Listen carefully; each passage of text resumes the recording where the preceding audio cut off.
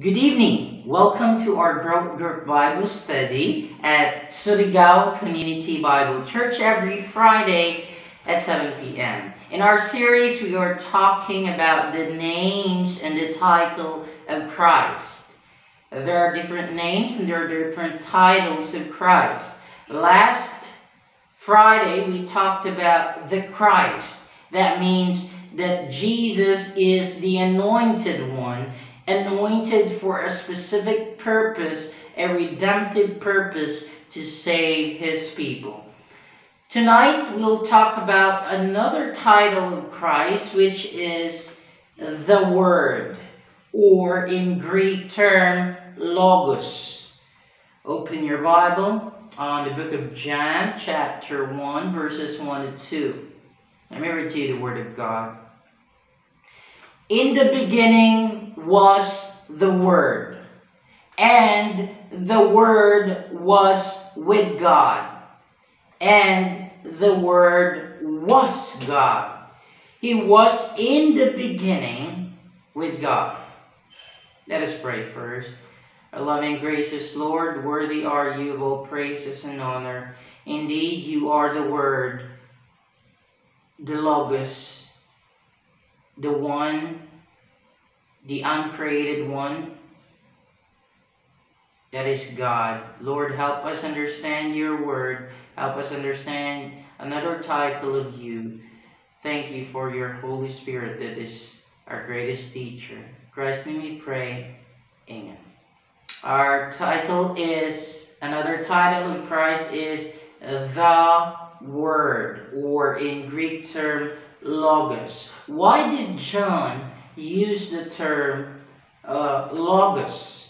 Basically because this is common to his audience.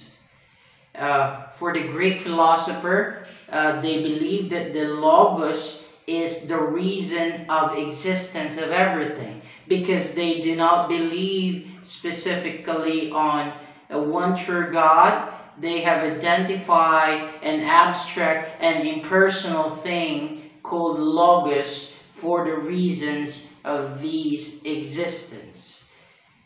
May rason nga no exist ang mga butang. And for the Jewish people, this is a very theme in the Word of God. In the Old Testament, we understand that through the Word of God, that is, heavens are made. Just a word from His mouth, everything has come into existence. Or in John 1:3, all things came into being through Him, and apart from Him, nothing came into being that has come into being. This happened through the word from His mouth.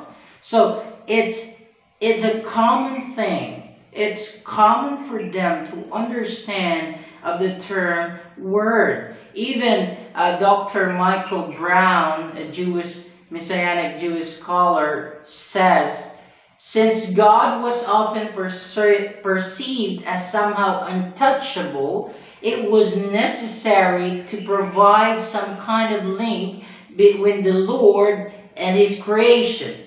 One of the important links was the word, called Memra in Aramaic. From the Hebrew and Aramaic root to say, the root used throughout the creation account in Genesis 1, when God said, and the material world came into existence.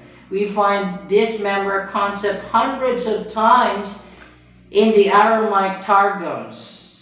So, because for others, di makita ang Ginoo, untouchable ang Ginoo, there must be a link between people or the creation and God, and their link is the Word.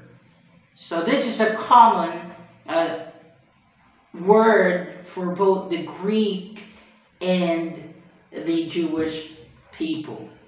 But what does it mean when Jesus has the title, the Word? I have three things here. Number one, it means that Jesus is God.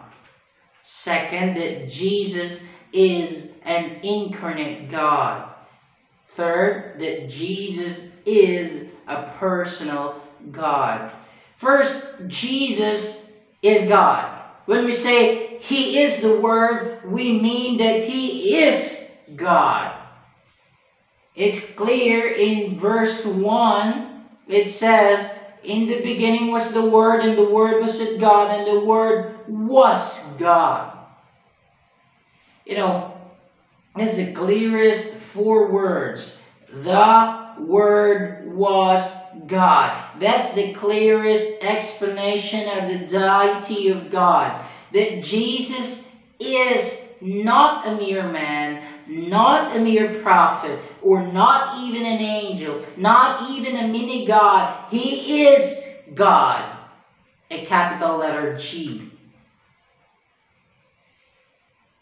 And others, sadly, other denomination and religion consider Him as a mere prophet, a mere angel, a mere mini God, and a mere. Look at the third in verse 1. It says, "The Word was God."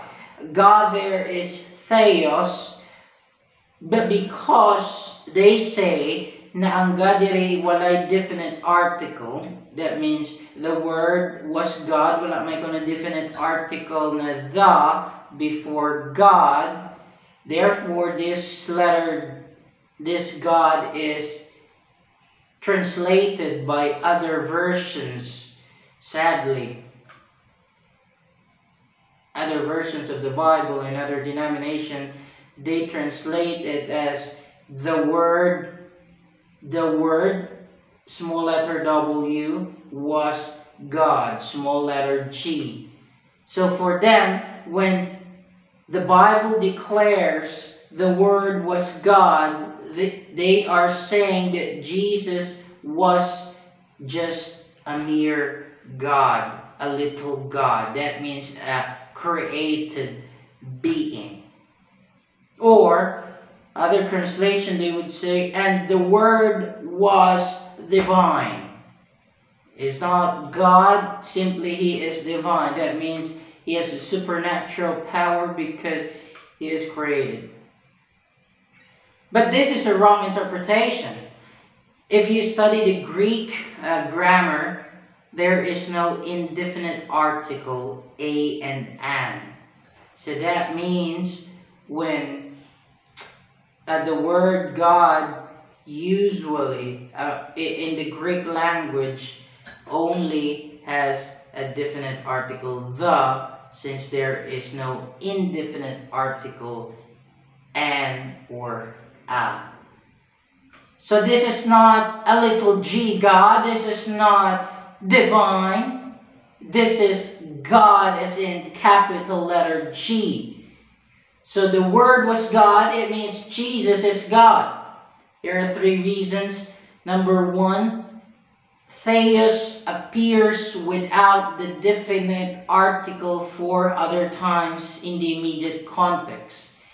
If ang God na pasabot diri is gamay, supposedly, dapat sa verse 6, there was a man sent from God. Dapat tag letter G na gamay po doon. Okay, it's the same context. Or in verse 12, "But to all who received Him, He gave to right the children to become the children of God." In still capital letter G. In verse 18, "No one has ever seen God." That's a capital letter G. So it is inconsistent if ang first verse na God is a small letter G, because the whole context has the capital letter G. So that's the first reason na dili gamay na Ginoo, kundi ang tinuod na Ginoo. Number 2, this is a capital G because, and not the term divine, kay kung divine pa daon, si John, idara kanta na tagbutang diretsyo na divine. Why will they complicate the Greek terms? You can use divine. Peter used the term divine in 2 Peter 1:4. So kasabot siya sa Greek term na divine, that is theos, the small letter T-H-E-I-O-S. So kung divine daon, diretso kantana tag-divine ni John the Beloved, but it does not. And the third reason that na dili ini small letter G, kay kung small letter G John, gidiretso kantana ni John pag small letter G. In the various pages in the scripture, there is small letter G, which indicates a little the God of man's making. Why will John complicate it as divine or small letter G God? The very reason is that he is sure that Jesus is God. And here are reasons in the same verse. Number one, because of Christ pre-existent. Ang sagingon, in the beginning was the Word. That means in the beginning, there was Jesus. When was the beginning? Before the creation of the world. There was He. If Jesus is not a God, how can He live before the foundation of the world? Before everything came into existence, there is He. Jesus was already there. There was never a time that He is not present. There was never a time that Jesus is not present. If God exists eternally, therefore He is God. If Jesus existed before the foundation of the world, therefore He is God. Who can do that? That's why He declares in the scripture, He says, I am. He does not say, I was or I will be. He says, I am. That means He is existing. He is always existing. There was no point in His life that He never exists. He is eternally existing. So Jesus was in the beginning. And second reason, He is not just pre-existence, He coexists with God the Father. It says here, and the Word was with God. The Word here is Jesus. God here would mean God the Father. So He existed before with God. John 1:18, no one has seen God at any time, the only begotten Son who is in the bosom of the Father. He was there. He has a fellowship with God the Father. It's in the literal sense, He is saying He is face to face with the Father. In John 17:5, now Father, glorify me together with yourself, with the glory which I had with you before the world was. You see, He has a fellowship with the Father, and He is glorified together with the Father. If Jesus is not a God, is not the God, He would have not existed and glorified together with the Father. So Jesus is God because He pre-exists. Second, because He coexists with the Father. And thirdly, because He was self-existent. And the term there, and the Word was God. The Word or Jesus was not created. He is the uncreated one. Is there a beginning of God? If Jesus, none. He existed. He is self-existent. Nobody made Him. It says here, the Word was God. The Word did not become a God or the Word did not cease to be God. It says the Word was God. Was here is not in the past tense. In the Greek term, it is in the tense, it is in imperfect tense. When we say imperfect tense, nag-exist gyapon. It's in a continuous form, almost the same with perfect tense. But in the perfect tense, effect niya ang mulahutay, but in here, He is still existing. So the Word was God. He is an uncreated one. No one created Him. That is Jesus. That is the Word. The Word pre-exists. The Word coexists with the Father. And the Word self-exists. If Jesus is not God, He cannot do that. I will give you a lot of reasons. I can give you every page of the scripture to tell you and to prove to you that Jesus is God, but will not put that into detail. But just look at His worship. Kung di siya Ginoo, nga mo accept siya ng worship. The angel did not accept worship when John bowed down to Him. Look at His work. Who can do that? Who can raise the dead? Who can calm the storm? None can do that. And He is called God by His disciples and many other people. And He even declared that He is God and He is co-equal with the Father. I and the Father are one. You see, Jesus is God, and I do not understand why they and other religions can't see that.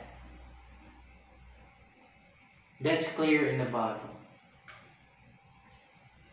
If you want to know more, you can search the internet. You can search a lot of pages in the scripture to tell you that Jesus is God.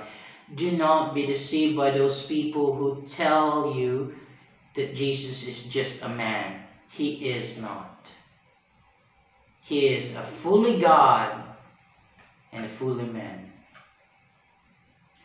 He is self-existent. In Revelation 4:8 it says, He is, He was, He is, and who is to come. Who was, and who is to come. That means He is the I am. He is continually existing. John MacArthur quote, the Word is a person. It's not an attribute or emanation from Him. And He is of the same essence as the Father. You see? Jesus is God.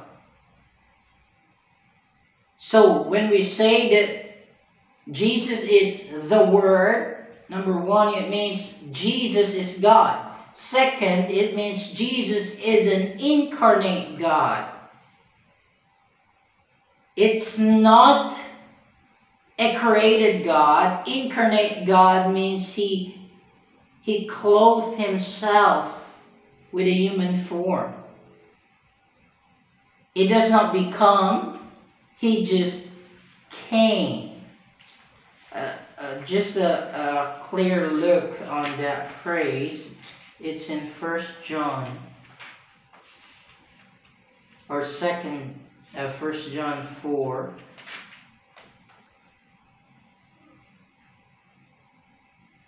Look at this. By this, verse 2, 1 John 4:2. By this you know that the Spirit of God, every spirit that confesses that Jesus Christ has come in the flesh. That means He came. It's not He becomes. He is not created. It means He came from, meaning He is from His home, heaven. But He is not a created one. So Jesus is an incarnate God. He is a full God before the foundation of the world, but He humbled Himself to for a specific purpose, that is, he is anointed for a specific purpose, the Christ, to die for his people. He humbled himself and take up the bodily servant, obeyed the law, and put in the cross, crucified in the cross to save humanity. I mean, to save his people. To save those who will believe on him. That is the Word. He is an incarnate God. That's why in John 1:14 it says here, "And the Word became flesh and dwelt among us." He became flesh. Who became flesh? Who is a God who became a man? There is none but Jesus. We always sing this, "Amazing love, how can it be that you, my God, would die for me?" He became a man to die.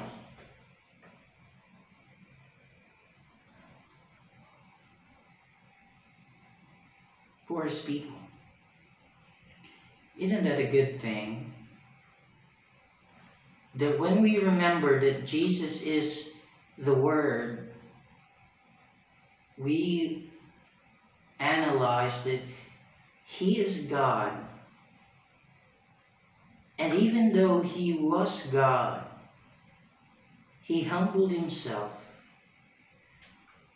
to die for the worst sinner like us, who is undeserving of any favor from him.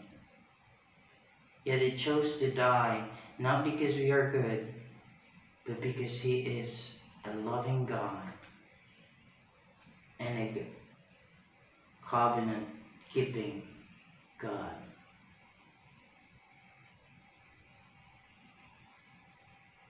And thirdly, Jesus is not just a God. He is not just an incarnate God. Jesus is a personal God.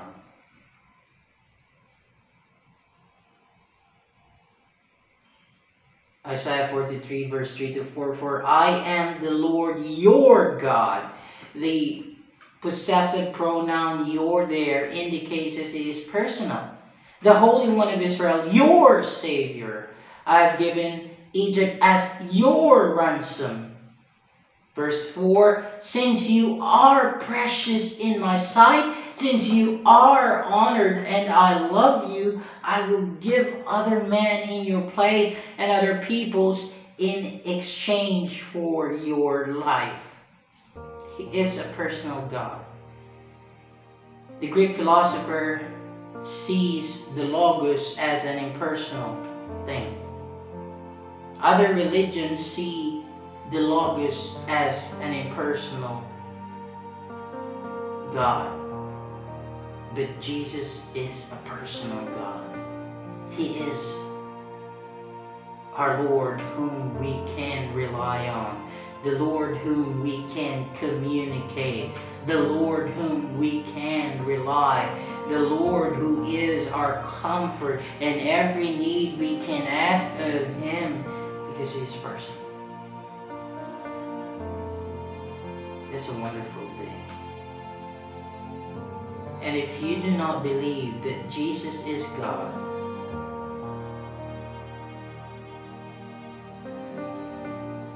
how can you be saved? If Jesus was just a mere man and he died on the cross, he cannot save you and I.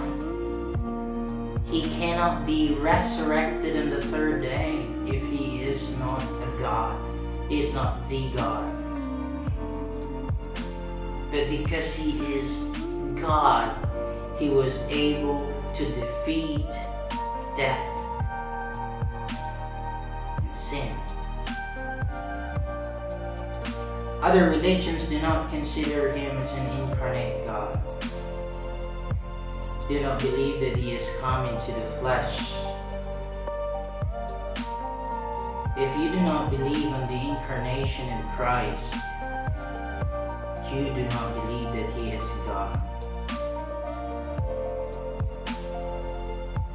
So, when we say that Jesus is the Word or the Logos, we mean that Jesus is God, that Jesus is an incarnate God, and Jesus is a personal God.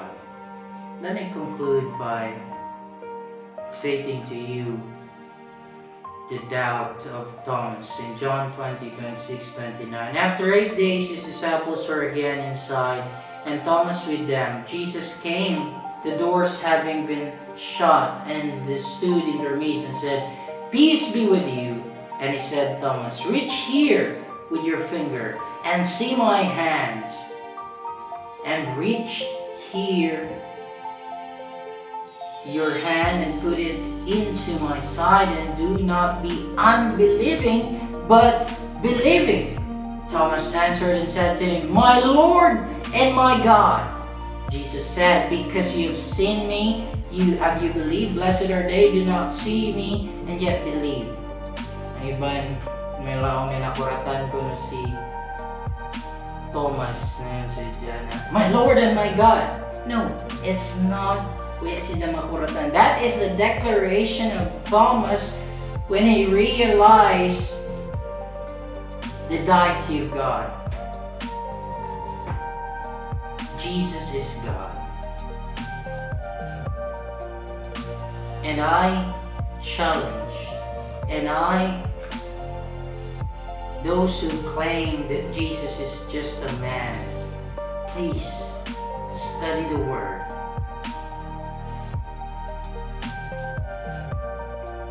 And be open to arguments that is plain in the Scripture. And if it is clear in the Scripture, believe it. Jesus is God. And for those who believe that Jesus is God in their lives,